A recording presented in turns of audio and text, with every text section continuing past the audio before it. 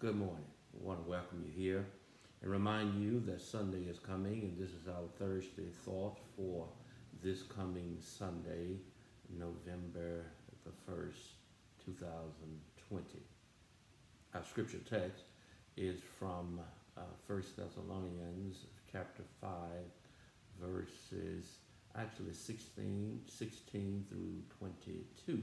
But I'll only read a few of the verses, starting with 16. It says, "Rejoice evermore, pray without ceasing, in everything give thanks, for this is the will of God in Christ Jesus concerning you."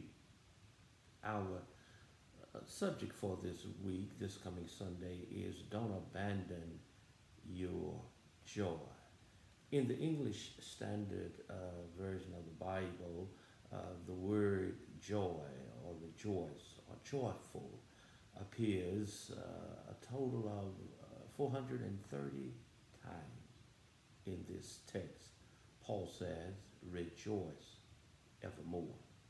Now, evermore does not necessarily mean without the slightest intermission, but it does mean without abandoning the practice of joy and rejoicing, which is the habitual process of rejoicing onward in spite of the circumstances and the things we're facing, even the calamities of life and the bitter problems that we come upon.